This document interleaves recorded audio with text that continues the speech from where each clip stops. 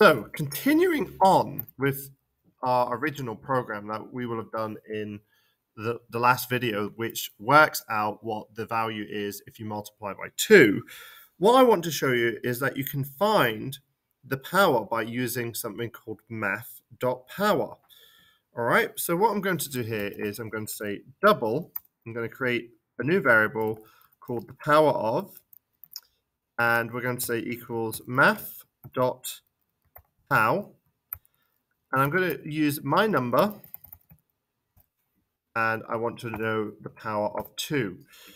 Now watch what I can do here. I can say dot count console.write line my number plus to the power of 2 is,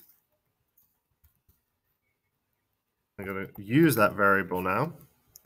So what's happened here is whatever number was typed in is going to work out what it is to the power of 2, and it's going to output that there by joining the variable together. So we do that by using math.pow. Let's check it works. So I'm going to run it. And you can see the CPU is whirling away there. So I'm going to enter the number 4. Let's go 2, actually. Double of 2 is 4. 2 to the power of 2 is 4. You can see I've got an error here with my string, so I can put that space in there. We're going to do it with number 5 this time. So that is running. Then over here, it's going to ask me to enter number 5. Double of 5 is 10. 5 to the power of 2 is 25. Now, just to finish this video, I'm also going to show you how you can do the square root of something.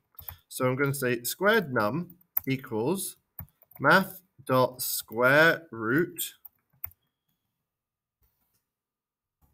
Okay, power AB is my variable.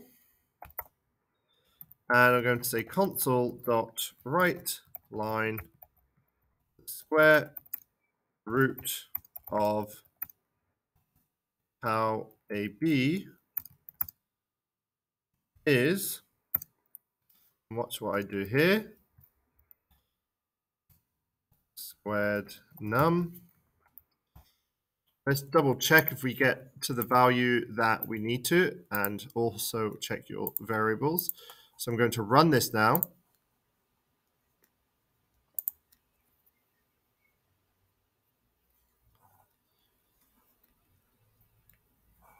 Enter a number, we're going to go for 5 again.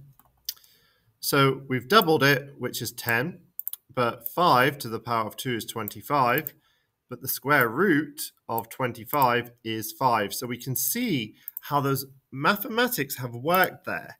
You will need to use both of these in one of the programs that we do in our lesson, which works out the Pythagoras theorem.